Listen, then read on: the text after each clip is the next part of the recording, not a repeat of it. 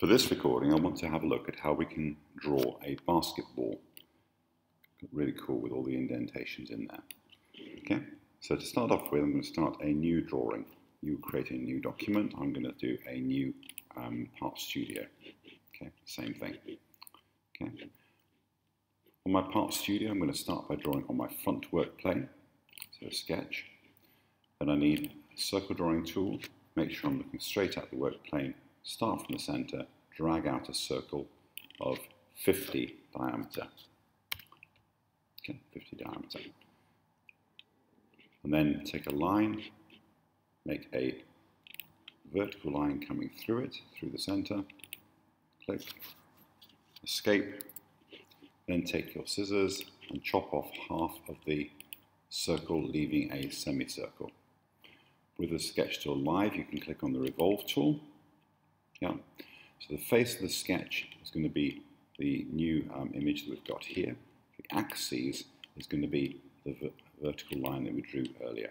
And there we have a sphere. Okay. Okay. I'm going to hide that for the moment, so click on the eye to hide that. Then I'm going to start a new sketch on the front work plane again. Take another center point circle, start from the middle, drag it out, okay? And this one again is going to be 250, like so, okay? Then I'm going to take another circle, and this time I'm going to start that at the on the edge of the circumference, but directly above the center point here, okay? Drag that out. And this one's going to be 34, okay? 34 millimeters. So, okay. We wanted another circle that's going to be 1.5 millimeters wider than that. So we could start from the center and drag that out and make it 35.5 mil. That's one way to do it.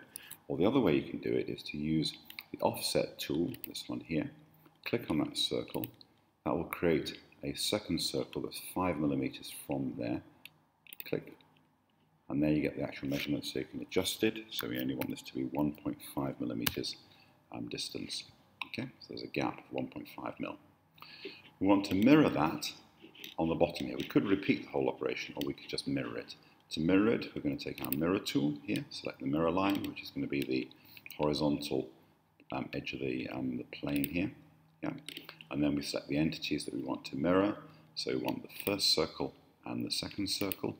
So we have a repeat on the other side there. Cool. Okay, come off your mirror tool. Now take your center point rectangle. So remember it's on the rectangle drop down, center point rectangle. We're going to start this from the center here and drag out so it's beyond the width of the original circle. Okay, like so. I'm not bothered about length, just as long as it's longer. And then the width of this we're going to set to 1.5 mil. 1.5 mil. Okay. Now we're going to repeat that operation. So we start from this center here, drag up this time. Again, beyond the width of the circle, down to the circle. But this time the width of it is going to be 1.5 mil again. Okay. So we've got a cross going through the center. Brilliant. Okay. Now we're going to chop out bits that we don't need of this. So I'm going to take my scissors and just chop out the bits I don't need. So I don't need the outer parts of these circles here, so I can take those off. So that one and that one. Okay. We can drop off at the bottom here. We can drop off this one and this one. And then if we look at our crosses here, so where the two lines cross here, the 4 around here we can chop out. So this one, okay, this one and this one, and then in the center, the 4 here, so there. So it's just where the two lines overlap. We want to lose those lines. You will see the residual line remaining underneath it. Don't worry about that, just as long as the thick line is gone. And we can take up this line, and we can take up that line, and we can take up that line, and we can take up that line. Okay, that's all done there. Brilliant. Okay, that's all we need. Right, green tick that. Now take your extrusion tool here, okay, and we're going to select that shape that we've just drawn, but we want to make sure that it's this orange part here So it's the small narrow lines we're collecting and not the large chunks here, segments of that part there. Click on that. Okay. Notice how it automatically cuts off at the end here, which is perfect.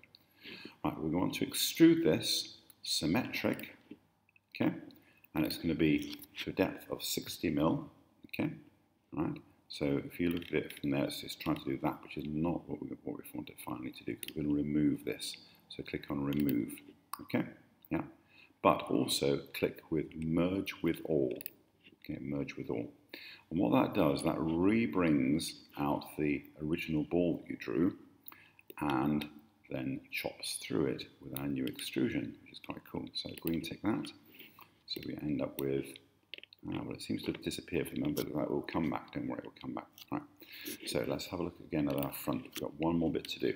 So we're going to take a new sketch, click on the front work plane, select the circle again, center point circle, start from the middle, drag it out, and this needs to be 48.5 mil, so it's going to be 1.5 mil less than the first circles that we did. So 48.5